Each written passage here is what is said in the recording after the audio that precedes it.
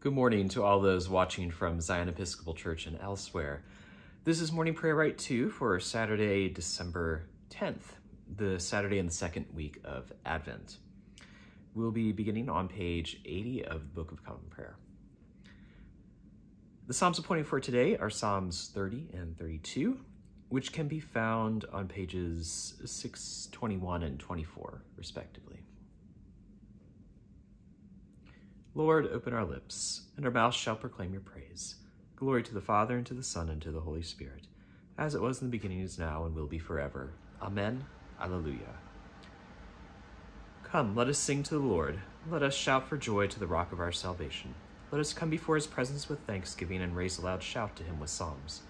For the Lord is a great God and a great King above all gods. In his hand are the caverns of the earth, and the heights of the hills are his also. The sea is his, for he made it, and his hands have molded the dry land. Come, let us bow down and bend the knee, and kneel before the Lord our Maker. For he is our God, and we are the people of his pasture and the sheep of his hand. Oh, that today you would hearken to his voice.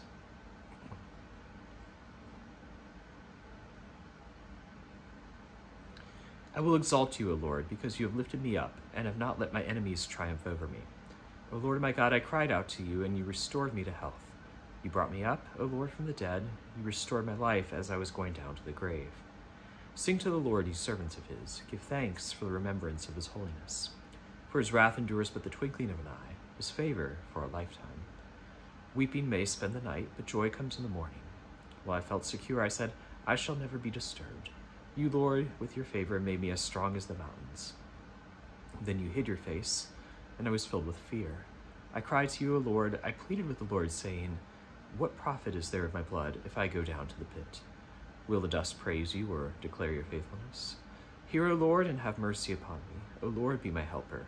You have turned my wailing into dancing. You have put off my sackcloth and clothed me with joy. Therefore my heart sings to you without ceasing.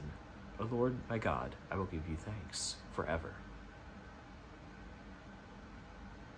Happy are they whose transgressions are forgiven, and whose sin is put away. Happy are they to whom the Lord imputes no guilt, and in whose spirit there is no guile. While I held my tongue, my bones withered away, because of my groaning all day long. For your hand was heavy upon me day and night. My moisture was dried up as in the heat of summer. Then I acknowledged my sin to you and did not conceal my guilt. I said, I will confess my transgressions to the Lord. Then you forgave me the guilt of my sin. Therefore all the faithful will make their prayers to you in time of trouble. When the great waters overflow, they shall not reach them.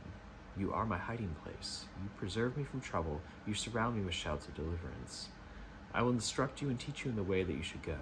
I will guide you with my eye. Do not be like horse or mule, which have no understanding, who must be fitted with bit and bridle, or else they will not stay near you. Great are the tribulations of the wicked, but mercy embraces those who trust in the Lord. Be glad, you righteous, and rejoice in the Lord. Shout for joy, all who are true of heart. Glory to the Father, and to the Son, and to the Holy Spirit, as it was in the beginning, is now, and will be forever. Amen.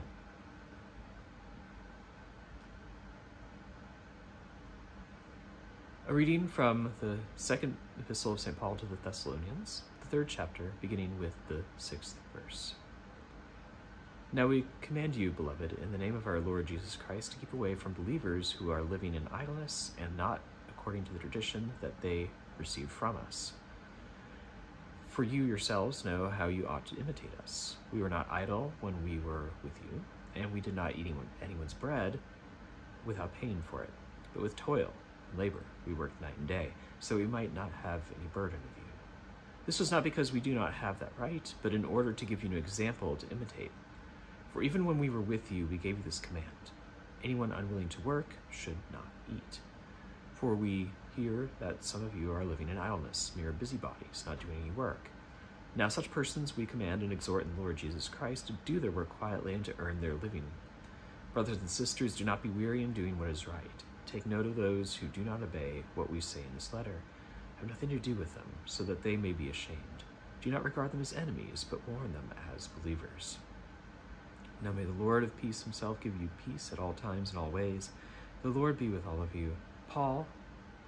I, Paul, write this greeting with my own hand. This is the mark in every letter of mine. It is the way I write. The grace of our Lord Jesus Christ be with all of you. Here ends the reading. O ruler of the universe, Lord God, great deeds are they that you have done, surpassing human understanding. Your ways are ways of righteousness and truth, O King of all the ages. Who can fail to do you homage, Lord, and sing the praises of your name?